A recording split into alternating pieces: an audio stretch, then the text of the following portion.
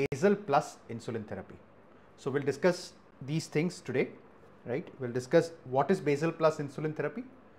We'll discuss when do you prescribe basal plus insulin therapy. We'll discuss which meal to select when you are selecting a basal plus, and what dose of insulin to give, right? So these are all the topics we're going to discuss in the first part. So let's take a case here.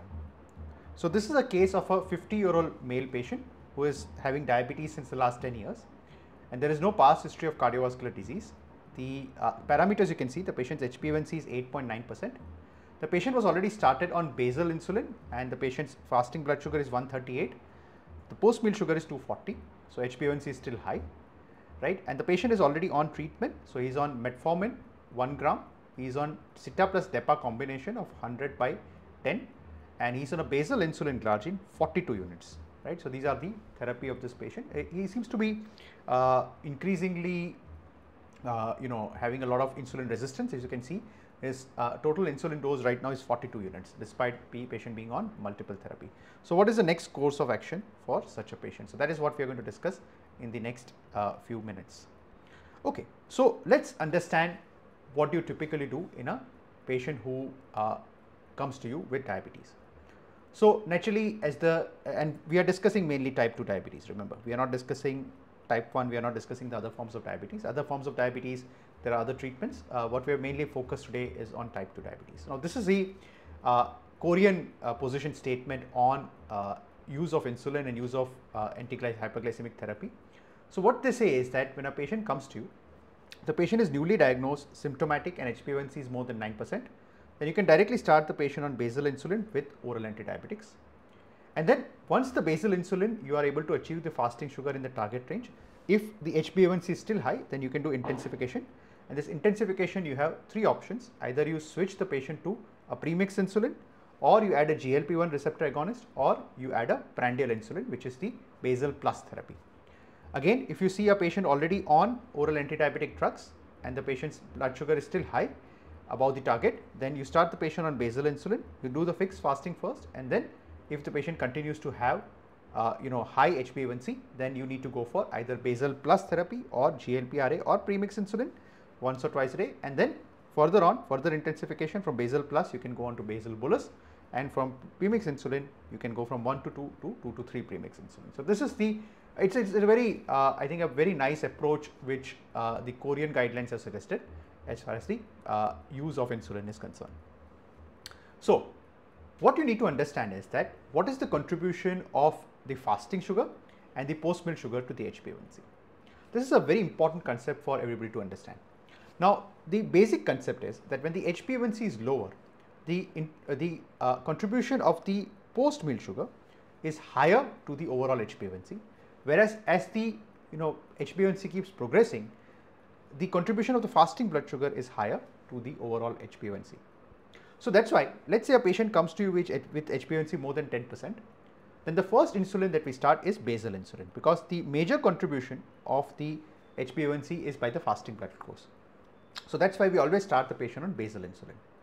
So overall, when you start the patient on basal insulin, you are able to achieve the target fasting blood. Once you achieve the target fasting blood sugar, in most cases, you are able to achieve the target HbA1c. But remember, there is still a contribution of about 20% contribution of a post meal sugar. So there will be still 20% of hyperglycemia still remaining, right? So it requires little bit of more, slight push to bring the patient down, HbA1c down to the target, right? So let me again reiterate this point, right? So let's say you have a patient with HbA1c of 10%, right? So the fasting blood sugar, let's say, is 200. Post meal sugar is, let's say, 280. Okay, so this is the patient. Now what do? You start the patient on basal insulin, right? So let's say you start the patient on a glargine, right? So typically we start, if you remember my previous lectures, it is FBS minus 50 divided by 10. So let's say patient's fasting blood sugar is 200 minus 50 divided by 10. So it is going to come to 15 units, right? So 15 units is a typical, let's say round it up to a 2-digit number, you can say 14 or 16 units. So you start the patient on a 15 or 16 units of basal insulin, and what you do is you fix fasting first, FFF, right? So if you fix the fasting first, so that is you increase the dose of basal insulin to achieve a fasting blood glucose of 90 to 130. This is the typical range that I target, up to 140 sometimes, right? So 90 to 140 is a target which I typically, it's a quite comfortable target to achieve, right? So we keep increasing the basal insulin to achieve this. Now after that you get the HbA1c done, right? So after achieving the fixed fasting first, you get the HbA1c done. Now if the patient's HbA1c is less than 7%, great, your job is done.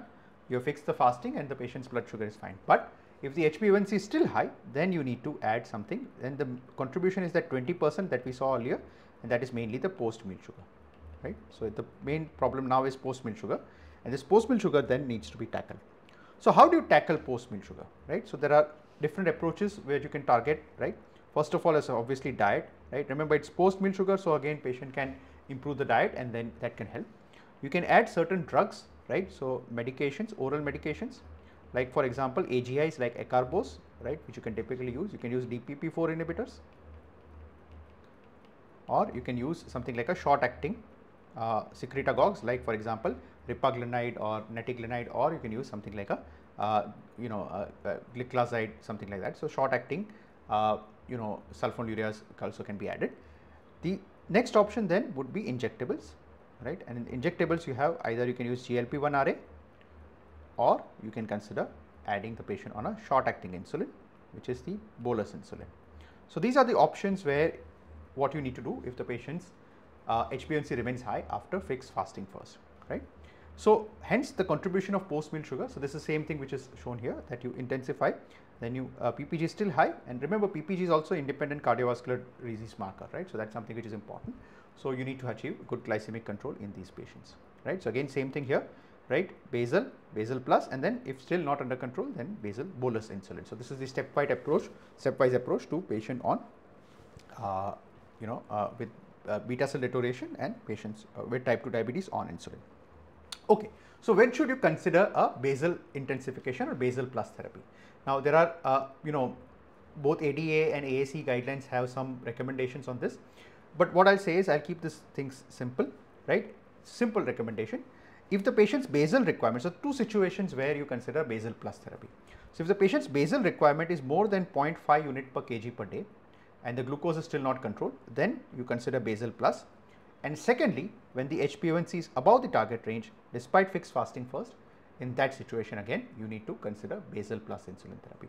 So let's go back to the first case again, right? So if you see the case again, you can clearly see that patient has both the situations fulfilled, right? So if you see the patient's basal insulin requirement is 42 units, and if you see the patient's weight is 80 kg, so you divide, it's more than 0.5 units per kg, right? 0.5 will be 40, so this is 42 units. So the patient is having more than 0.5 unit per kg requirement of basal insulin, right? And secondly, despite correcting the fasting sugar, so fasting sugar we targeted to 90 to 140, right? It's reasonably under target, and despite that the patient's HbA1c is still high. That means that there's a lot of contribution of post-meal sugar in this patient, and hence that this patient you should consider adding a basal plus therapy, right? So that is where the basal intensification really comes into picture, right?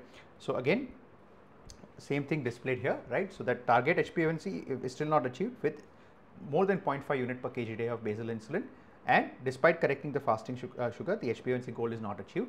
And thirdly, when the postprandial sugar anyways are high, in those three conditions you consider adding a basal plus insulin therapy. Okay, so this is how you typically do. I think same thing is now thing here. The next question comes. So you said that we have decided the patient to start the patient on basal plus insulin, but which meal should you give basal plus insulin therapy, right? So that's a very important and interesting question. Now here also there are two approaches of doing this, right? Two simple approaches, right? I'll explain both of them in detail. One approach is that you select the heaviest meal of the day, right? And second approach is that you select the breakfast, right? Okay, I'll in fact give you a third approach also. You can select the dinner, pre-dinner. In which situation would you select what? That is what we'll discuss. Okay. Now, you can select the heaviest meal of the day. Sometimes a lot of patients have one particular meal which is very heavy, and patient knows about it, right? That I generally have a very heavy lunch, but my other meals are not that heavy. So mainly the contribution will be post-meal, post-lunch, which will be the major contribution. So in that case, you select the heaviest meal of the day. Again, in which situations would you choose a pre-dinner? This is a very important concept. Let me introduce this concept to you. If we saw that there are certain patients where the basal insulin requirement is more than 0.5 unit per kg per day, right? So in these patients, remember, it's very important to understand this concept that the bedtime sugar, right? Remember the patients, so let's take a CGM of a patient, for example. Let's say the patient is getting up with a fasting sugar of, let's say, 140. Post breakfast it is going little high, post lunch is going high, post dinner it is going very high, right? So what happens typically is that once the post dinner sugar goes high, a lot of the times it gradually deteriorates till the morning time, but most of the time it remains a little bit high, right? So what we keep doing is we keep increasing the basal dose to correct the fasting, but the problem is post dinner sugar which is high, right? So sometimes in such cases the post dinner is a problem. So especially those patients where the basal insulin requirement is very high, more than 0.5 unit per kg, what I'll suggest is target a pre-dinner short acting insulin. And in other cases where neither of these things are true, then you can consider adding the insulin before breakfast, and this is where you have what is known as a domino effect. I'm going to show you a video which we had recorded with Sanofi. In the end, it will give you a summary of the entire discussion what we are having, but this will also demonstrate the domino effect. So what is basically the domino effect? That is what we are going to understand. So by domino effect, what it means, so you know the dominoes, right? So dominoes typically fall. So one of them fall, all of them fall. So same way, what happens is that a lot of patients, what typically happens is that post breakfast, the sugar is high because they have a lot of insulin resistance, right? And because of that, the rest of the day, the sugar remains consistently high, right? And then again, you know, that creates a problem, right? So that also contributes heavy to the, overall HbA1c. So what you do is you just knock down the post breakfast high, right? So the post breakfast high, if you can just knock that down, then the entire day's blood sugar remains better, right? So in the video, I'm going to show you some real life CGM case where we had shown this type of thing happening, right? So this is a concept of domino effect, that if you basically start with the first meal of the day, you add a Basal-plus before the first meal, and that creates a domino, and that domino chain, and that kind of leads to fall of overall good glycemic control throughout the day. Then comes the question, what dose to give and how to titrate it, right? So this is again a fundamental question. So some of you would have seen my earlier videos and earlier talks on this. It's a very simple formula to use, right? The simple formula is post meal sugar divided by 36. It's a simple equation which I can give you. So let's say the patient's post meal sugar is 360, then you will give 360 divided by 36 will be 10 units. So you will start with the 10 units of bolus insulin before the meal, right? So that is a very simple thing, right? How to titrate? Well, you need to check the fasting and post meal glucose. So here just don't check the post meal. You need to check the fasting and post meal, because sometimes what happens is because of the domino effect, the fasting sugar also starts falling once the post meal starts falling. So you need to check the fasting and that particular meal. Fasting try to target between 90 to 140, and post meal try to target less than 200, right? So let's say you started with 10 units. So let's say your patient, the same patient which we discussed earlier, right? So the same patient we started, so it was patient had 42 units of basal insulin. This post meal sugar was 240, right? So 240 divided by 36 will be somewhere around 5-6 units, right? So let's say we started on 5 units of bolus. Let's say we selected lunchtime, right? So we selected, so our treatment now is 42 units of glargine and 5 units of, let's say, glulysin before lunch, right?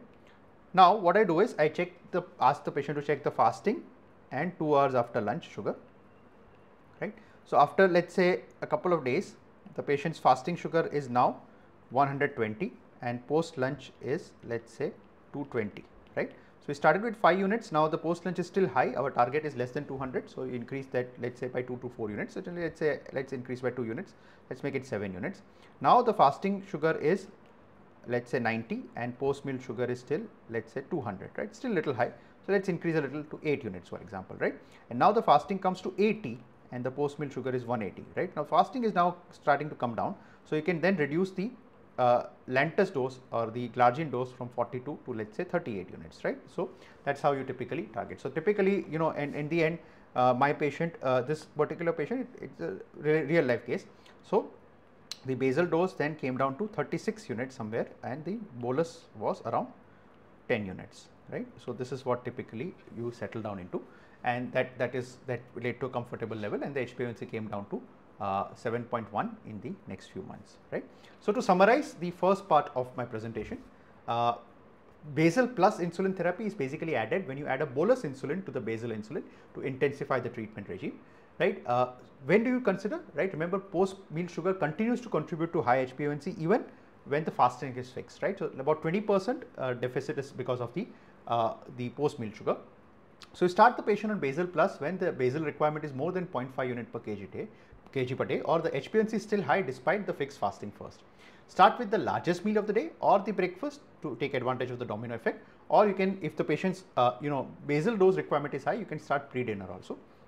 Typically start the patient on post meal sugar divided by 36, or another formula is 10% of the current basal dose. That's another formula to use, rounded to the nearest whole number, and then gradually titrate the patient to achieve the fasting between 90 to 140 and post meal less than 200.